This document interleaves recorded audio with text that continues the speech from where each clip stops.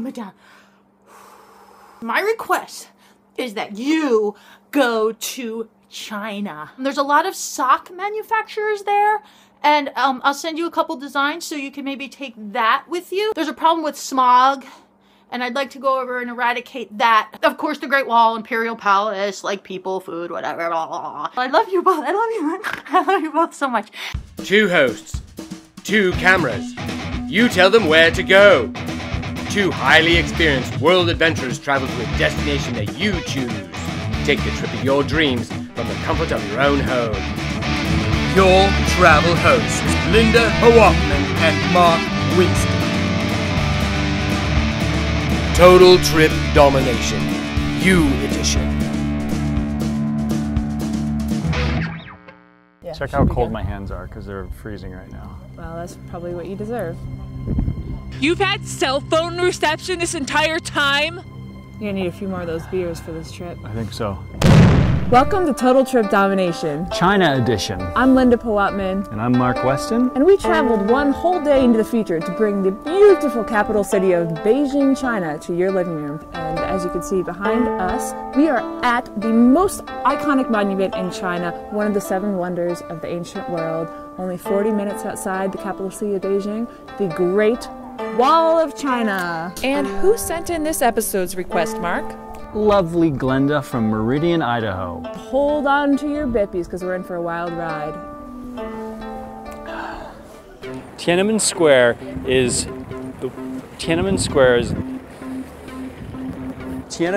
the world's largest public square at 100 acres in size. That's 440 square meters. Is it okay, Linda? So way behind me, that's Mao's mausoleum. If you can see it through the smog, that's where Chairman Mao's mummified corpse remains. His corpse. The Forbidden City, home of emperors. If you were found here uninvited, your sentence was death. All this talk of dictators, absolute power, and death mirrored Linda's lust for blood. The beauty of the Summer Palace inspired Mark to win back his co-host. Hey Linda, I know you're just really pissed at me right now and you probably want to kill me, but I mean, we're at China's finest imperial garden. I just really think we should be friends and have fun. We're at the Summer Palace, Linda.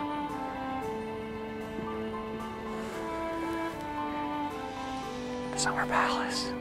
I'm sorry. I'm sorry too. I'm really sorry. Okay. Okay. All right, let's have fun. Mark and Linda had walked a long way together. There had been ups, there had been downs. Sometimes the road was hard, but sometimes they were able to stop and smell the roses.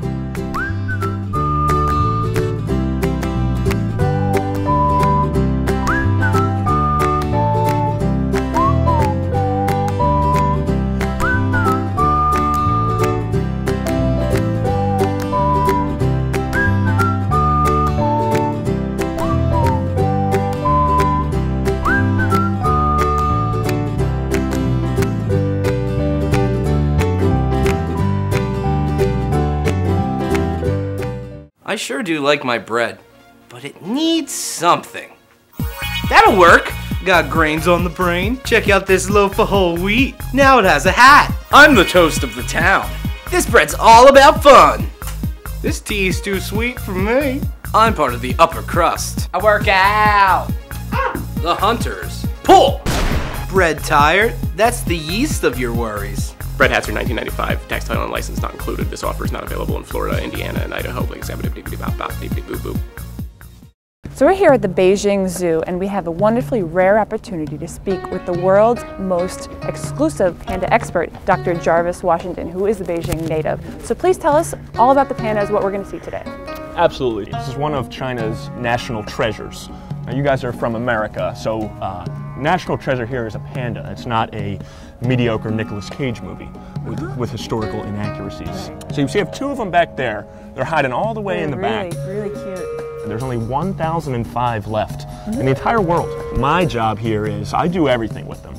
We eat together, bathe together, sleep together. We watched Sleepless in Seattle last night. The main reason I'm here is we want to get the number up. We actually want to get them to procreate. Ooh. It's actually a great opportunity that you're here So the way it works is we'll use a white woman to do the panda ritual mating dance, to kind of hopefully get them in the mood, and maybe they will do the deed later. So you would kind of be the warm-up. If you would like to try, I can show you how it works. I'd love to try. It's very, very Just hard. show me how to do it. So we're gonna face the glass. We'll put your left hand on the glass. My left hand on the glass? Take your arm and just swing it backwards. If you can yell Steve, maybe slightly orgasmically. Okay. But keep tapping, keep tapping. Keep tapping. Steve! Now swing the arm a little bit. Steve! Now tap again, tap, tap. Steve! Swing it. Swing the arm, Steve! swing it. Good, hop a little faster. This is a little much for me right now. It's very rare that it works. That was good. It Thank looks like it you. may have worked. I We're gonna check feel back, really good about it. see how they do. Felt Good job. about it. That was Where a are we good going job. next? Well, we're gonna move on in the zoo. We're gonna. Oh. After that, those damn pandas shot out a whole litter of baby pandas. And Mark and Linda celebrated the only way two travel hosts to have buried the hatchet could, by traveling around a little more.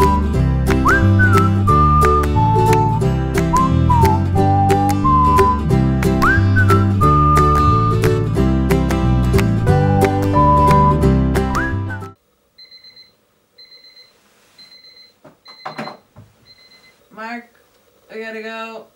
It's our last day in Beijing. Mark?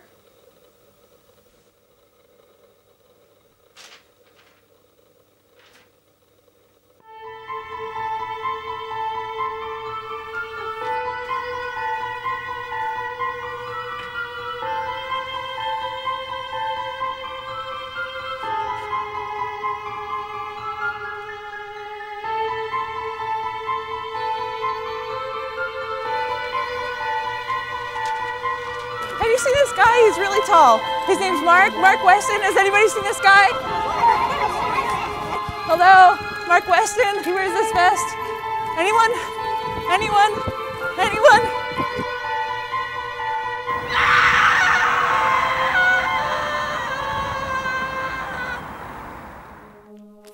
In her time of strife, Linda turned to the only consolation she could find: warm beer.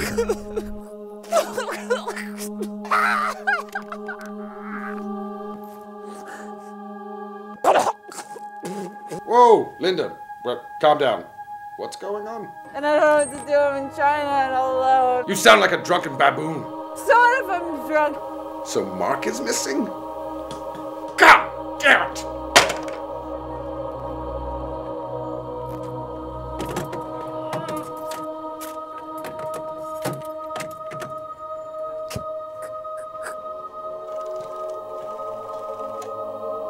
Carling, get Edwards on the line, now! Jacobs! Edwards! At least we only lost one host this year.